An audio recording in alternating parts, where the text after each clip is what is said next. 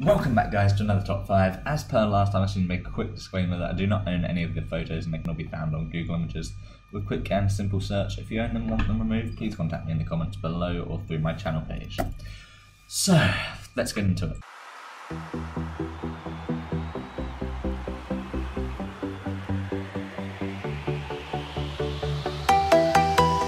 So far in the series, we've taken a look at Boeing add-ons, where we've concluded that the PMDG 747 version 3 is the best add-on available for Boeing if you want to fly a Boeing aircraft.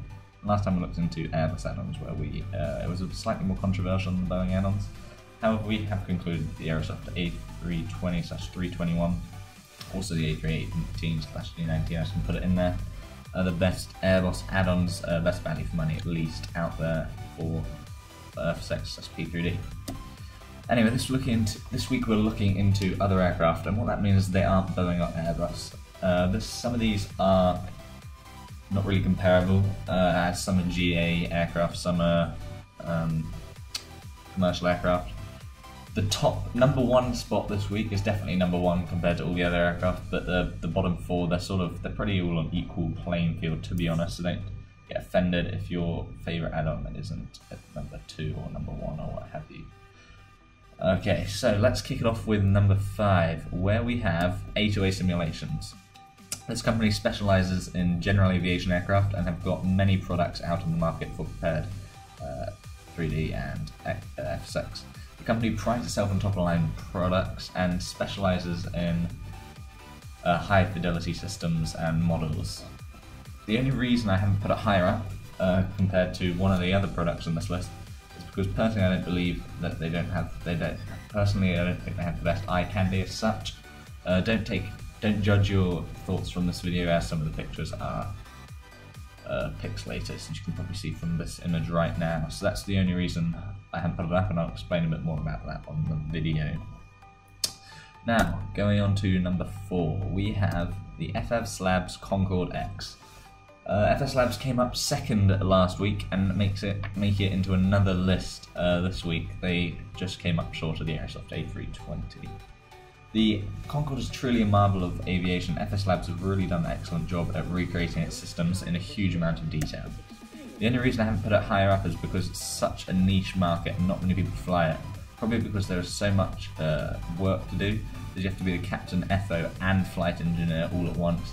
And for a lot of people who just want to fly, that's why they like Airbus, because it's not as much to do. Anyway, that is why it is at number 4. Now going down to number 3, PMDG DC6. It's already an X-plane, but here is another developer making its way back into the series, and PMDG has now come into the top 3 of 2 episodes, really showing how extremely detailed their products are.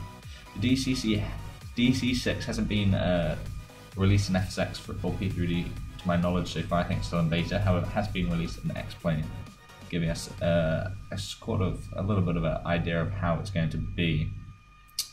The only reason I haven't put it up to number 3 position is because it's in beta, and although I'm sure it will be absolutely stunning and an incredible aircraft to fly, you can never actually be sure until it is released.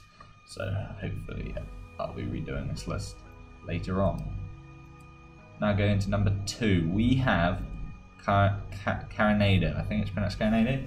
The developer has been around for a few years now and mainly focuses on general aviation aircraft and small business jets.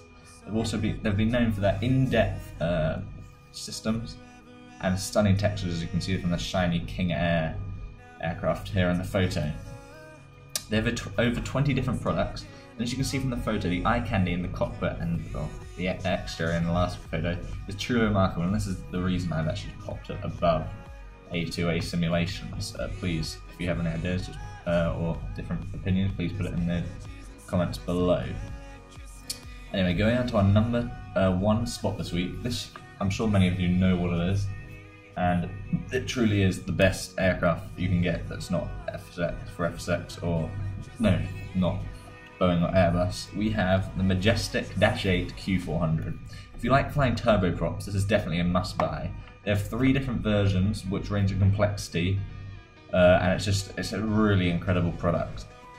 The systems are all fully modelled, as you would expect, and the lightings and sound are just breathtaking. The -8 is a lovely plane to fly, and it has a step up in complexity from say the 747 or 777, but isn't as complex as the Concorde. I mean, it has a nice balance between having just a bit of being able to sub that quickly, but also having lots to do in the meantime. The Dash 8 has many routes and airlines that you can operate it with, and you'll never get bored. Furthermore, the Pilot and Pro versions are both very reasonably priced. So the training version for those hardcore by-the-book simmers is quite expensive, 149.95 euros. That's around the same price as the PMDG 747 version 3 and FSLabs A320. So you do sort of pay for what you get. It is an incredible product, as you can just see from this picture. It just looks absolutely stunning. Anyway, there you go, guys. It was a bit shorter this week, not much to speak about. Fifth place we had the A2A, fourth FSLabs Concorde X, third PMDG DC6, second place we have the Carenado product line of products, and in first place this week we have the Majestic Dash 8 Q400. So there we go, there we have the top 3 add-ons so far, and next week we'll dive into the world of sceneries, kick it off with the Middle East. So if you have your personal top favourites, please leave them in the comments below. Anyway guys, till then, stay safe, and I'll see you again next time. Goodbye.